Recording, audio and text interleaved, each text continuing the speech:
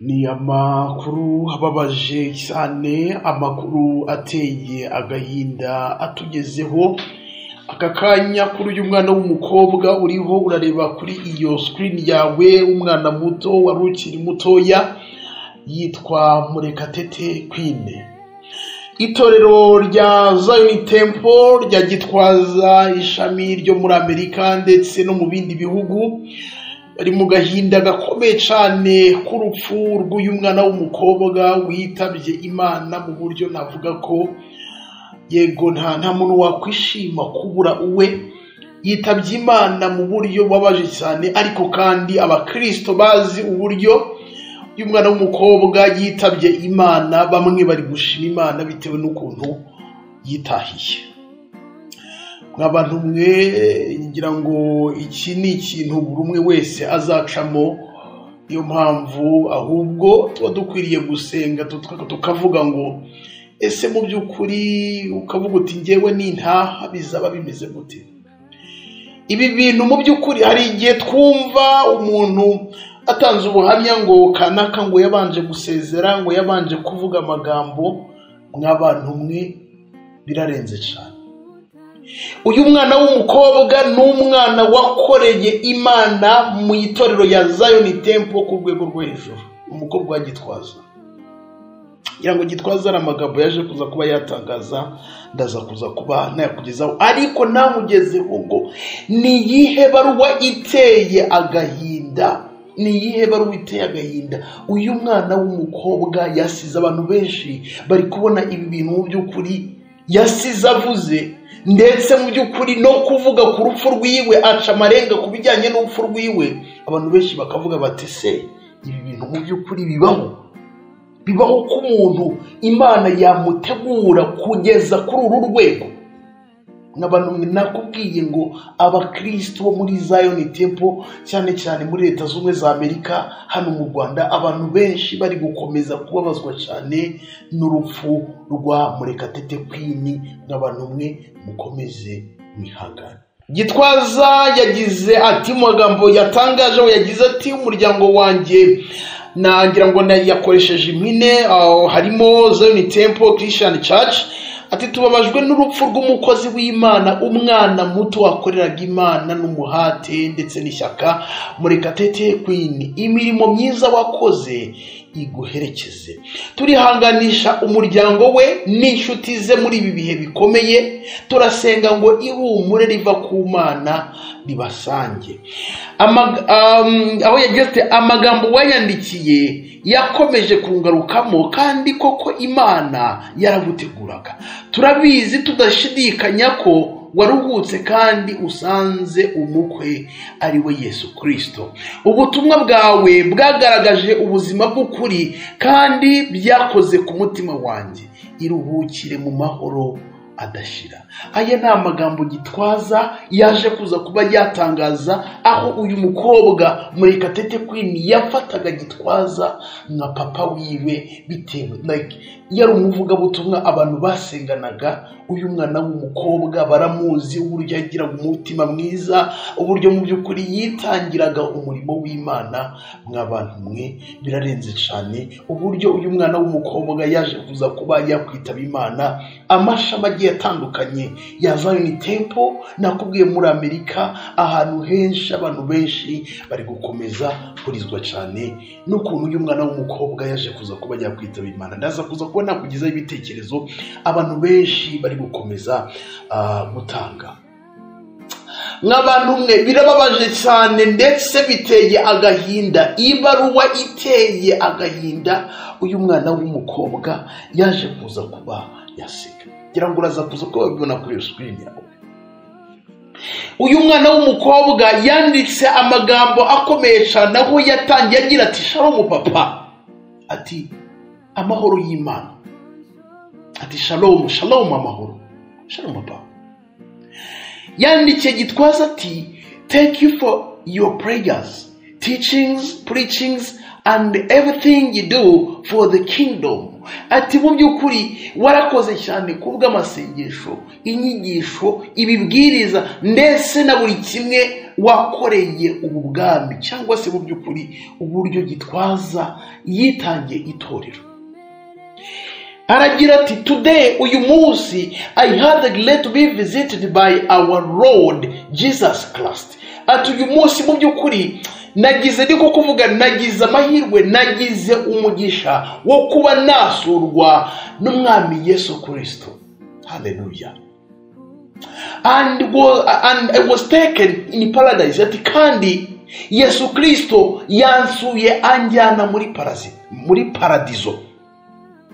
His presence was fulfilling. Like nyine uburyo nyine presence ya Yesu Kristo mu by'ukuri yari impagije mu by'ukuri nari meze neza.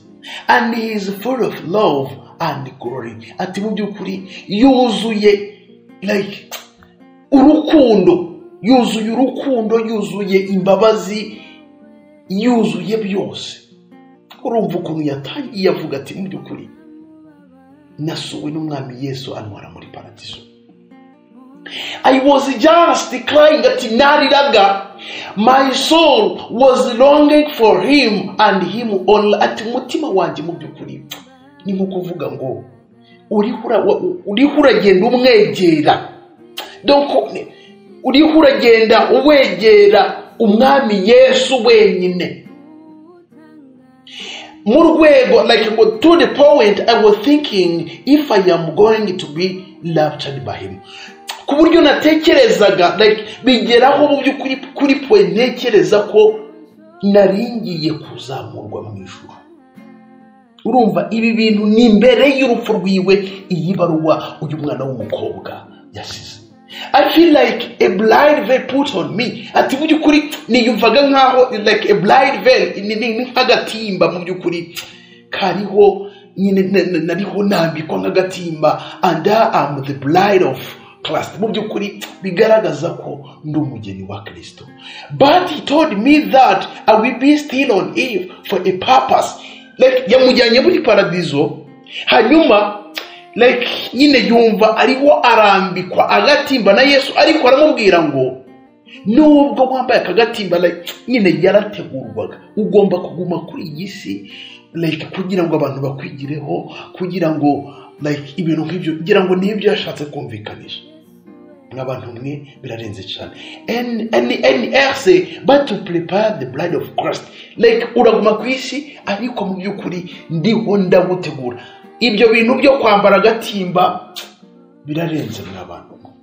Birarenze. Uyu mwana w'umukobwa yabanje gutegurwa, yabanje gusurwa na Yesu Kristo, nkuko iyi baruwa yasize yaje kuza kuba yabitangaza.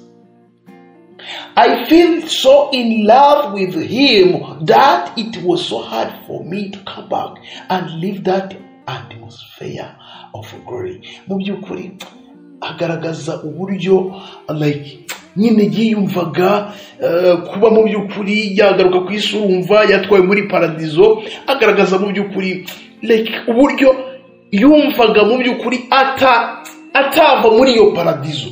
Yumvaga mu by'ukuri uwo munezero yari yatwawe na Yesu Kristo, ariko akavuga ati mu by'ukuri like ntabwo numvaga mu by'ukuri byishimiye ko like nyine kuba nagaruka ku isi like ngategurwa nk'umugeni wa Yesu. Numvaga nyine ibyo bintu rwose kuba nagaruka, kuba nasiga Yesu muri paradizo tugatandukana, nkumva rwose nyine ari ibintu nyine numvaga bisa nkaho bimbangamiye bitewe n'ukuntu nyine yumvaga ari kumwe na Yesu muri paradiso.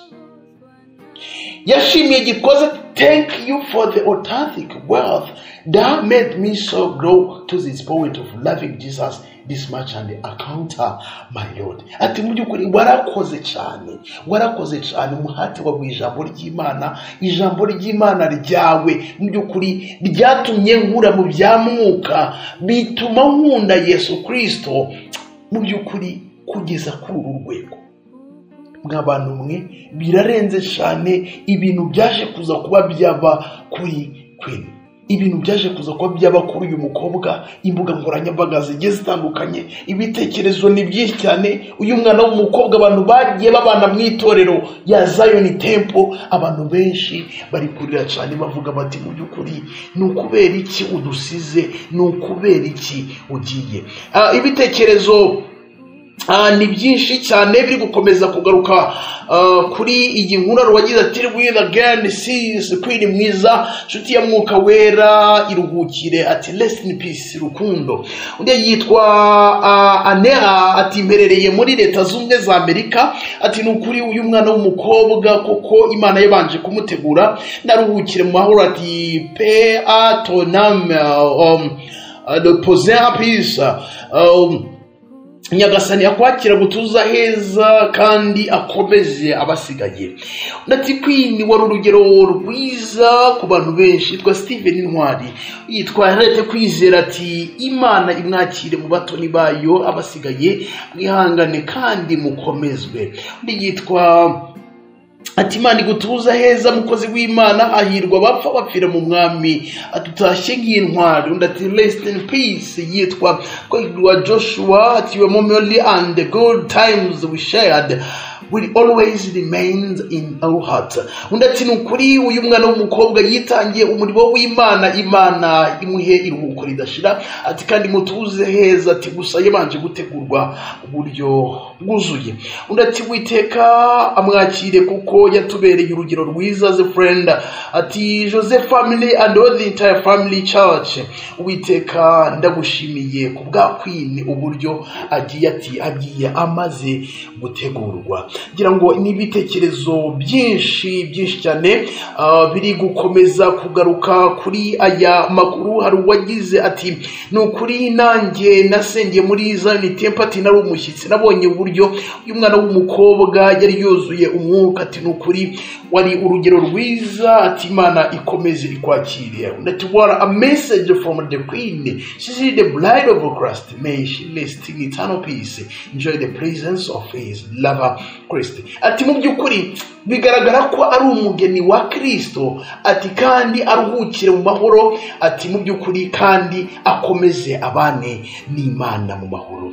Undi ati rest in peace servant of God Queen, turabizi neza ko wakoreye Imana, Imana ikomeze umuryango. Undi yitwa Nicholas, ati rest in peace mukobwa mwiza, ati kandi umukozi w'Imana uruhukiye imiruho n'imihati by'isi, ati si imirimo yawe, ati kandi imirimo yawe iguherekeze.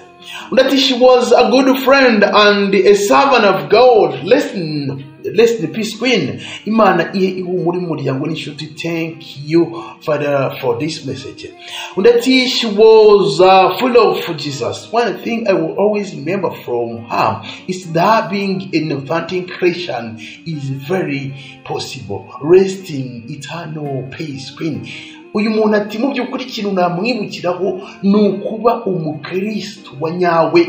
Mu by'ukuri kuba umukristo wa nyawe birashoboka cyane, ati iki kintu nicyo nigiye kuri Queen, kandi mu by'ukuri yari yuzuye mwuka wera. Undi ati imirimo myiza wakoreye Imana, ati izahora ikuvugira nk'uko umubyeyi wanjye abivuze. Ubwo ni Gitwaza, nubwo ntagize amahirwe yo kukumenya imbona nkubone, ati ntushobora kumva ukuntu umutima wanjye ugize agahinda kukubura, ati wari umumaro kuri twese nk'umuryango wacu wa Zion Temple, tuzahora twishimira imirimo myiza wadukoreye. Imana ikomeze ikuruhure mu mahoro mwami wacu Yesu Kristo. N'ibitekerezo byinshi, abantu benshi, abantu bamwe bari gukomeza kurira, ariko abantu benshi bagaruka ku buryo uyu mwana w'umukobwa yabanje gutegura. Reka nsoreze kuri iki gitekerezo, ati ni igitekerezo cya Mugirasoni Nadia.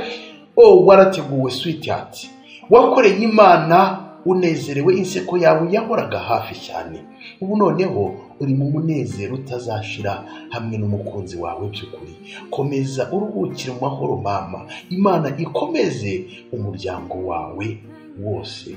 Ati mu by'ukuri wageze muri paradizo n'Imana, ati nibigaragaza ko witagiye kandi wari ubizi neza ko Imana iriko iragutegura. Ati rero Imana ikomeze ikuruhure. Queen ari gukomeza kuriza abantu, ariko kandi abantu benshi bakavuga ugiye ahantu heza, Imana ikomeze ikuruhure nk'abantu mwe. N'ibitekerezo byinshi cyane biri gukomeza kugaruka kuri iyi nkuru nk'abantu mwe. Nababwiye imiryango igiye itandukanye muri Zion Temple, abantu benshi, haba Zion Temple Amerika, Zion Temple mu Rwanda, Zion Temple amashami agiye atandukanye, abantu benshi bari gukomeza kurira cyane bitewe n'ubu buhamya, bitewe n'iyi baruwa iteye agahinda. Uyu mwana w'umukobwa Queen yaje kuza kuba yakwandikira Gitwaza mbere y'uko yitaba Imana, avuga uburyo mu by'ukuri nyirago wabyumvise uburyo yasuwe na Yesu Kristo, uburyo yabonaga ariho aramwambika agatimba, uburyo ibintu nk'ibyo ngibyo. Reka nsoreze aha ngaha. Ndabakunda, nitwa Shadu, iyi ni Shadu 250 TV. Niba utarakanze subscribe ubikore, hanyuma tujye tubana 5 kuri 5.